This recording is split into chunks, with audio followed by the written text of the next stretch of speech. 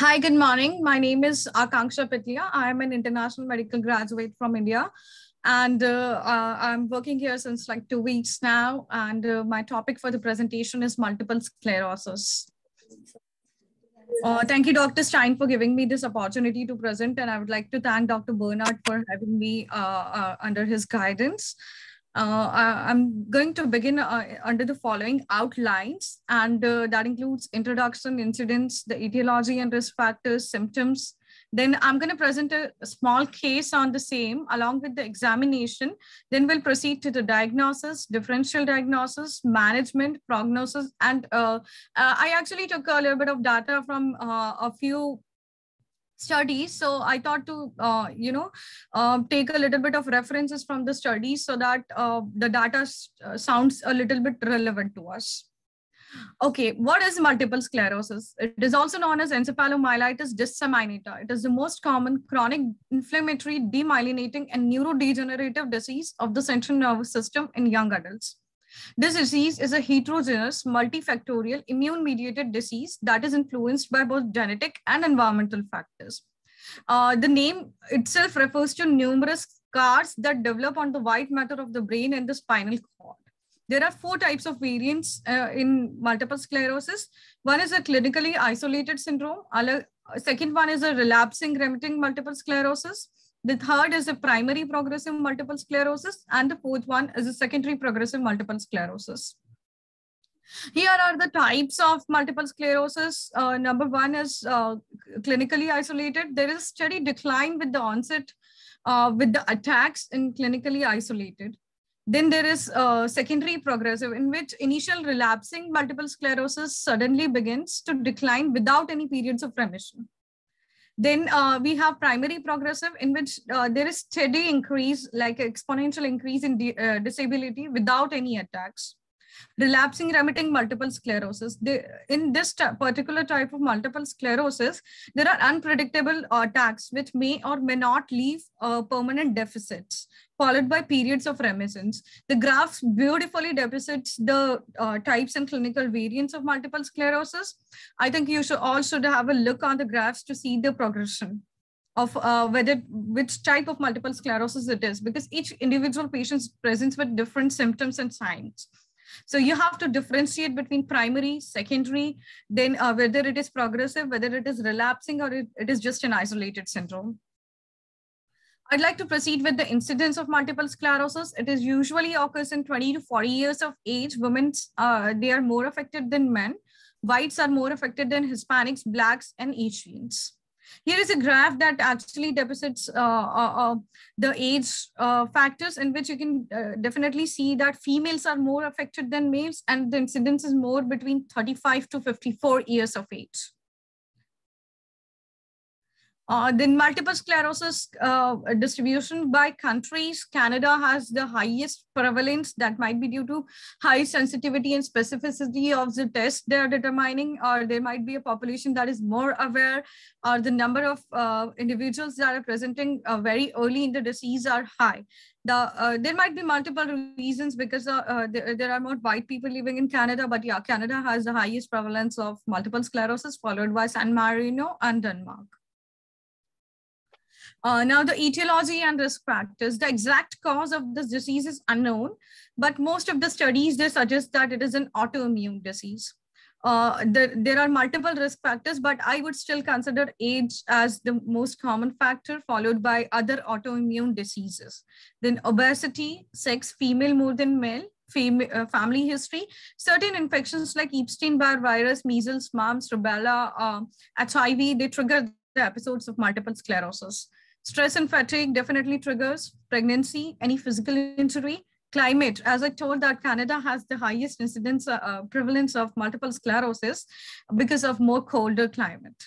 So here is a beautiful demonstration of all the symptoms together of multiple sclerosis. I try to concise it in a particular image so that it would be more beautifully visible to everybody.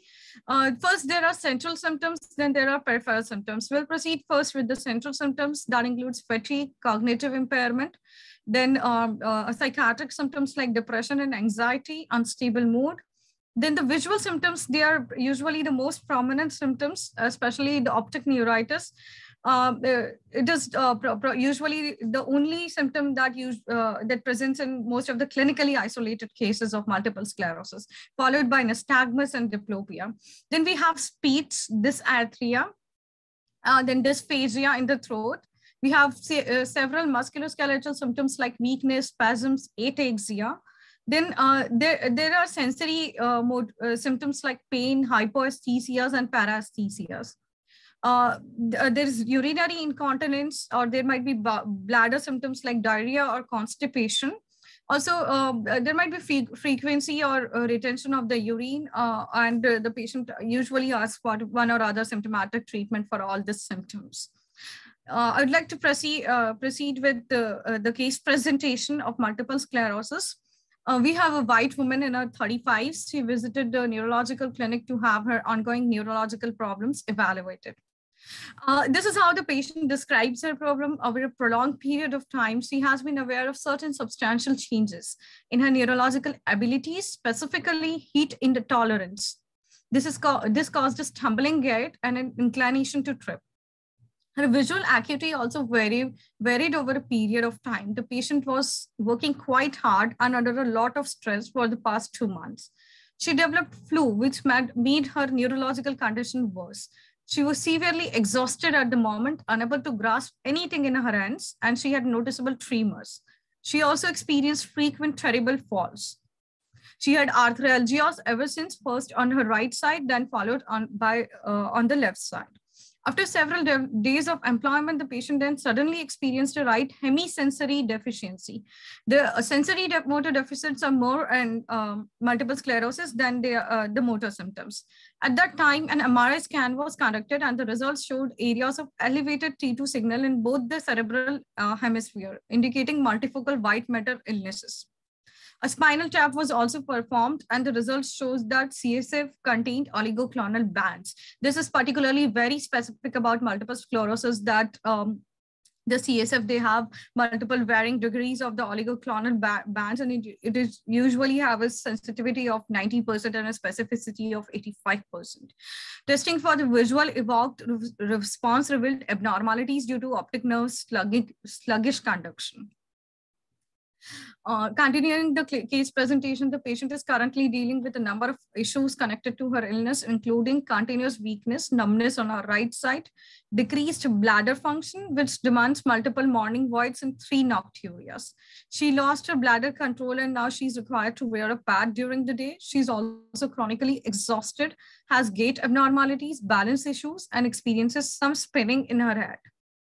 I'd like to continue with the reviewing of her systems, as the patient has predisposition to aspirate both liquids and solids because of multiple sclerosis usually causes dysphagia, which when become severe, it causes aspiration symptoms. But this is usually in the later stages of the disease when the disease is more severe and it is like relapsing remitting type or secondary progressive type. She complains of continuous tinnitus associated with hearing loss, which is more visible on the left side. She also had decreased hand movements and the bilateral hand weaknesses, and she complains of short-term memory loss, and she's quite irritable because of her disease. This is her family and personal history. I think smoking is a relevant factor in the development and progression of her disease. She do not drink a lot, but yeah, she has a few more history of hypertension and heart diseases in her immediate family. She is anemic and is allergic to hives. Okay, now proceeding towards a neurological examination of this case, I'll start with the cranial examination, followed by the motor and then sensory and DTRs. While examining the cranial to the disc are sharp and of normal color, fundoscopic examination is particularly normal in this woman. Usually when the episodes of optic neuritis develops, the fundoscopic examination reveals a few spots on the posterior side of the retina. Now, cranial nerves 3, 4, and 6. There are no obstructive ocular movements that are difficult or difficulties with smooth pursuit or saccades are seen. Remainder of the cranial examination is normal except for decreased hearing on the left side, numbness in the right side of the face, which extends down in the entire side of the face. The Weber test reveals greater conductance to the right, and the Rennes test reveals ear greater than bone conduction bilaterally. This reveals a left side sensitive neural hearing loss. The palate elevates well, swallowing appears to be intact. Tongue movements are slowed, but tongue power appears to be intact. Now, proceeding towards a motor examination, there is relatively normal strength in her upper extremities throughout. However, rapid alternating movements that are decreased in both the upper extremities. And the patient has dysdogokinesia in the left hand. Mild paraparesis is noted in both the legs with severe spasticity. DTRs are 2+ and symmetrical in both the arms and 3+ at ankles and at knees. Bilateral extensor toe sign are present. Sensory examination reveals paresthesia on the right to touch and decreased pin sensation on the right diffusely. The patient had mild vibratory sense loss in the distal extremities. The rhombic signs is positive and tandem gait is mildly unstable. She had gait abnormalities when she revealed her symptoms. So accordingly, while I was taking the history and doing all the examination stuff, there was a suspected diagnosis of multiple sclerosis. Then what are the diagnostics that we're going to perform if you find a patient with multiple sclerosis? It is typically diagnosed based on presenting signs and symptoms in combination with supporting medical imaging and laboratory testing. MRI of the brain and spine with contrast revealed areas of demyelination. And on lumbar puncture, oligoclonal bands of IgG on electrophoresis, which are inflammatory markers, is present in 70 to 80% of MS. Brain atrophy is an indicator, but it usually develops only in the later stages of the disease. Evoked potentials of the optic pathways and auditory system to assess the presence of slowed nerve conduction was conducted, and the nerve conduction was slow. See, as you can see, the brain imaging, this is the picture that I took from a source. And there are multiple areas of white matter demyelination in this MRI. I think you should clearly visualize the picture where there are multiple areas in the white matter, the scattered areas. This is another beautiful image of multiple sclerosis, but this is contrast enhanced. So as you can see nearby the ventricles, there is enhancement of the contrast in the white matter. Multiple focal deficits, because on both the sides of the brain, especially the areas are so symmetrically distributed on both the sides. And the white matter lesions are more evident on this particular brain scan. These are the oligoclonal bands that we discussed in multiple sclerosis, that the normal bands are usually, distributed so beautifully and symmetrically. But in the abnormal bands, the CSF has more findings of you see the more darker findings of the contrast when you start the lumbar puncture testing. So these are the oligoclonal bands.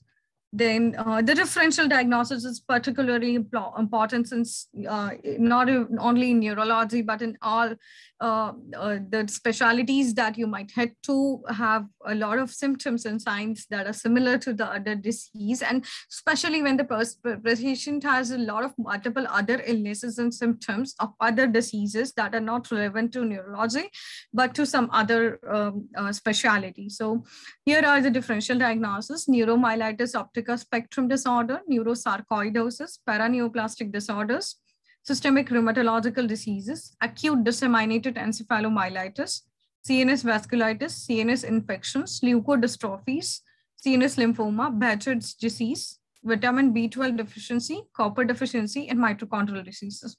You have to particularly examine the patient so properly and in a manner that you do not miss a symptom of disease, or you do not confuse it with the symptom of some other disease.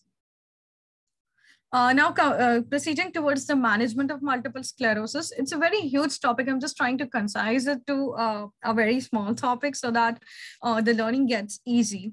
So first we'll proceed with the symptomatic management. The symptomatic management includes if the patient is presenting with a bladder dysfunction, you can give the patient oxybutynin or propantheline. For constipation, you can prescribe psyllium or laxatives. For more fatigability, amantadine or modafinil are first-line drugs. For spasticity, we usually give baclofen, but if the patient is not tolerating baclofen, we can give dentorolene to the patient. To control the tremors, propranolol is usually prescribed, but yeah, there are alternatives like phenobarbital and clonazepam. For trigeminal neuralgia due to multiple sclerosis, carbamazepine is the first line of drug, followed by phenytoin and amitriptyline. For dysthesias, transcutaneous electric nerve stimulation is another therapy. Also, the patient is recommended to go for exercise, activity, physical therapies, and speech therapies to keep herself active, because activity decreases the relapses of the disease as per some studies. Surgical management includes deep brain stimulation or implantation of a drug catheter to give drugs if the patient is severely dysphagic or cannot tolerate the drugs. Management. Although there is no cure for multiple sclerosis, there are several therapies that has been proven helpful, especially during the acute attacks. During the acute attacks, the patient is usually prescribed with IV corticosteroids such as methylprednisolone. If the acute attack is still not controllable by steroids, we proceed with more severe therapies, or especially in the severe kinds of attack, we give azathioprine and cyclophosphamide. Now, disease-modifying agents. These modifying agents are usually prescribed when the patient has moderate to severe multiple sclerosis with relapsing symptoms or some kind of symptoms that are intolerable. Also, this disease-modifying treatments decreases the progression of the disease. So the relapsing remitting type of multiple sclerosis, interferon beta-1 and interferon beta-1b has proven to be very effective, followed by glatiramer acetate. Then we have some monoclonal antibodies like ilimumab, natalizumab, and fingolimod. For progressive multiple sclerosis, mitoxantrone, siponimod, and cladribine has been shown to be effective. Proceeding towards the prognosis of multiple sclerosis, it depends on the subtype and the variant of the disease. And also there's the individual progression of the disease. There's a huge variation from patient to patient. Spinal cord lesions, abnormalities on MRI, and more brain atrophy are predictive of a worse disease, though brain atrophy is a predictor of the disease course is still experimental. The progression of progressive multiple sclerosis is worse, with faster accumulation of disability, though the rate of decline varies considerably between the people. This is a very beautiful image how the expanded disability status scale has quantified the disability in multiple sclerosis, and they have monitored the changes over time. And it is usually not very prognostic while examining a patient, but in the clinical trials and while assessing the final prognosis, or when usually when a patient is diagnosed, they would definitely ask you what is the prognosis, or how difficult is it going to get in time, or how am I going to manage my disease with time. There are a lot of questions that patient has while being diagnosed with a chronic condition and disabilitating condition like multiple sclerosis. So with no disability and minimal signs to 10 being dead by multiple sclerosis, the scale precisely grade the signs and symptoms of the patient and relating them with the prognosis of the patient.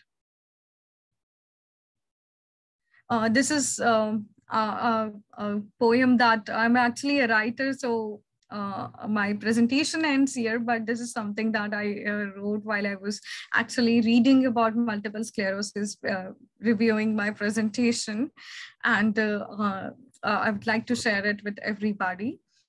So I lay down silent and quiet. I know there is a crucial fight in my brain, and it's not delight. Abruptly, my plagues in the neurons, they desire, disrespecting day and night. And here I crash stiff and tight. They say my eyes, bladder, senses are uncontrolled, and I mentally freeze. Sometimes I lose my moments. I feel like lifeless. If this was my fate with which I was sent, I would have probably asked for the end. But the irony here is, it does not stop here. Well, I incinerated my already barren soul. I cannot cry, cannot beg, and cannot be in a monastery. I wish I was not cursed with a diseased mess, which they called multiple sclerosis. I wish something had controlled the episode so that the progression is slowed. I wish no one should have to travel such a road leading to defenseless and hopeless death abort. This is like a very precise thing that I understood while seeing a lot of patients in the neurologic clinic. And I just tried to concise it with my words. I hope you liked it. And I hope you guys liked my presentation. These are my references where I took the material from. And thank you so much, everybody.